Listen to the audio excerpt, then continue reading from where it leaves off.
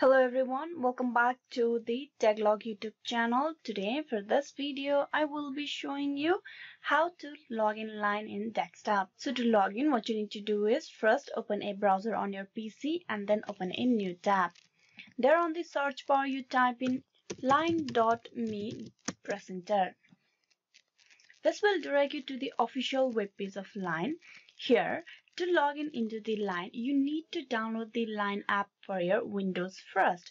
So for that, what you need to do is tap on the download over here. You need to download the application for your Windows. So tap on the Windows option, click on it, and let the Line app to be downloaded first.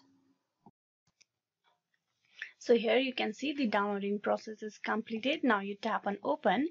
Here you select your language from the drop down menu and then click on OK. Click on next, click on I agree and wait for the installation process to be completed. Click on close.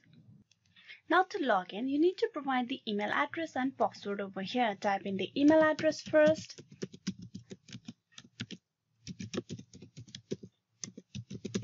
And then below type in the password. And then click on login. You can also log in through the QR code as well, and this will get you logged in into the Line account of yours in the desktop. You can only log in into the Line account only after you have downloaded the Line app for the desktop. So this is how you can log in Line. Hope this video was useful. Please like and subscribe the Taglog YouTube channel. Thank you.